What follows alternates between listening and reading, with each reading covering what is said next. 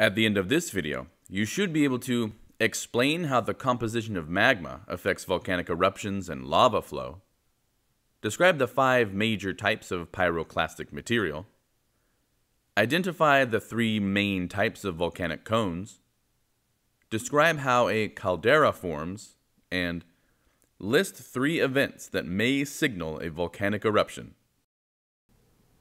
Chapter 13, Section 2, Volcanic Eruptions. Volcanoes can be thought of as windows into Earth's interior. Lava that erupts from them provides an opportunity for scientists to study the nature of Earth's crust and mantle. By analyzing the composition of volcanic rocks, geologists have concluded that there are 2 general types of magma. Mafic describes magma or rock that is rich in magnesium and iron and is commonly dark in color. Felsic describes magma or rock that is rich in light-colored silicate materials. Mafic rock commonly makes up the oceanic crust, whereas felsic and mafic rock commonly make up the continental crust. Types of eruptions. The viscosity, or resistance to flow, of magma affects the force with which a particular volcano will erupt. The viscosity of magma is determined by the magma's composition. Because mafic magmas produce runny lava that has very low viscosity, they typically cause quiet eruptions. Because felsic magmas produce sticky lava that has a high viscosity, they typically cause explosive eruptions. Magma that contains large amounts of trapped, dissolved gases is more likely to produce explosive eruptions than magma that contains small amounts of dissolved gases. Quiet eruptions. Oceanic volcanoes commonly form from mafic magma. Because of mafic magma's low viscosity, gases can easily escape from mafic magma. Eruptions from oceanic volcanoes, such as those in Hawaii, are usually quiet. Lava flows. When mafic lava cools rapidly, a crust forms on the surface of the flow. If the lava continues to flow after the crust forms, the crust wrinkles to form a volcanic rock called Pahoehoe, which is shown on the screen here. Pahoehoe forms from hot, fluid lava. As it cools, it forms a smooth, ropey texture. Pahoehoe actually means ropey in the Hawaiian language. If the crust deforms rapidly or grows too thick to form wrinkles, the surface breaks into jagged chunks to form a'a. A'a forms from lava that has the same composition as Pahoehoe lava. A'a's lava texture results from the differences in gas content and in the rate and slope of the lava flow. Blocky lava has a higher silica content than A'a lava does, and this makes blocky lava more viscous than A'a lava. The high viscosity causes the cooled lava at the surface to break into large chunks, while the hot lava underneath continues to flow. This process gives the lava flow a blocky appearance. Explosive eruptions. Unlike the fluid lavas produced by oceanic volcanoes, the felsic lavas of continental volcanoes, such as Mount St. Helens, tend to be cooler and stickier. Felsic lavas also contain large amounts of trapped gases, such as water vapor and carbon dioxide. When a volcano erupts, the dissolved gases within the lava escape and send molten and solid particles shooting into the air. So, felsic lava tends to explode and throw pyroclastic material into the air. Pyroclastic material consists of fragments of rock that form during a volcanic eruption. Types of pyroclastic material. Some pyroclastic materials form when magma breaks into fragments during an eruption because of the rapidly expanding gases in the magma. Other pyroclastic materials form when fragments of erupting lava cool and solidify as they fly through the air. Scientists classify pyroclastic materials according to the sizes of the particles, as is shown on the screen here. Pyroclastic materials that are less than 2 millimeters in diameter are called volcanic ash. Volcanic ash that is less than 0.25 millimeters in diameter is called volcanic dust. Most volcanic dust and ash settles on the land that immediately surrounds the volcano. However, some of the smallest dust particles may travel around Earth in the upper atmosphere. Large pyroclastic particles that are less than 64 millimeters in diameter are called lapilli, which is a form of a Latin word which means little stones. Lapilli generally fall near the vent. Large clots of lava may be thrown out of an erupting volcano while they are red hot. As they spin through the air, they cool and develop a round or spindle shape.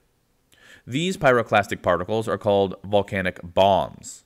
The largest pyroclastic materials, known as volcanic blocks, form from solid rock that is blasted from the vent. Some volcanic blocks are the size of a small house. Types of volcanoes. Volcanic activity produces a variety of characteristic features that form during both quiet and explosive eruptions. The lava and pyroclastic material that are ejected during volcanic eruptions build up around the vent and form volcanic cones. Volcanic cones are classified as three main types, as described in Table 1 on the screen here. The funnel-shaped pit at the top of a volcanic vent is known as a crater. The crater forms when material is blown out of the volcano by explosions.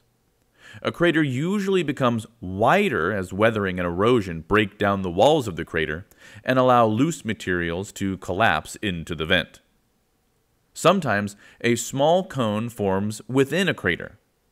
This formation occurs when subsequent eruptions cause materials to build up around the vent. Calderas. When the magma chamber below a volcano empties, the volcanic cone may collapse and leave a large, basin-shaped depression called a caldera. The process of caldera formation is shown on the screen here. Eruptions that discharge large amounts of magma can also cause a caldera to form. Krakatau, a volcanic island in Indonesia, is an example of this type of caldera.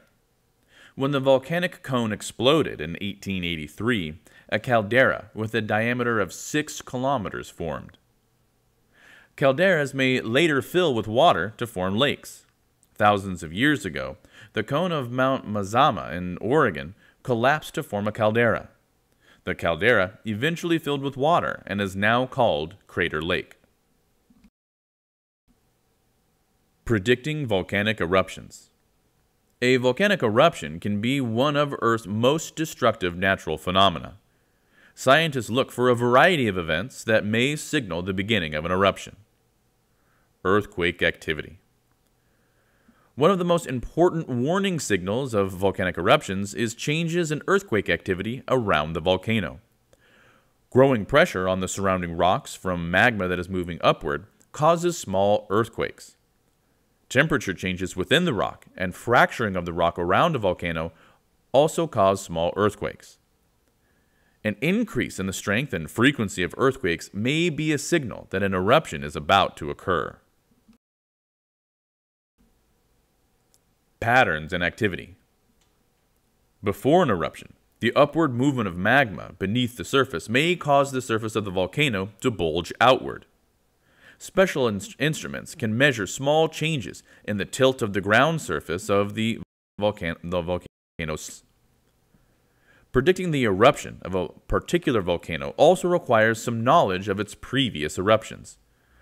Scientists compare the volcano's past behavior with current daily measurements of earthquakes, surface bulges, and changes in the amount and composition of the gases that the volcano emits.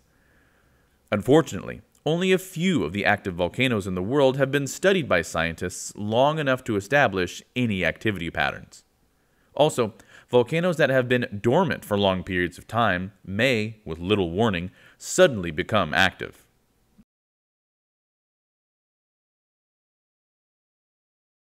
Volcanoes can have devastating effects, ranging from the destruction of human property to the temporary alteration of global climate.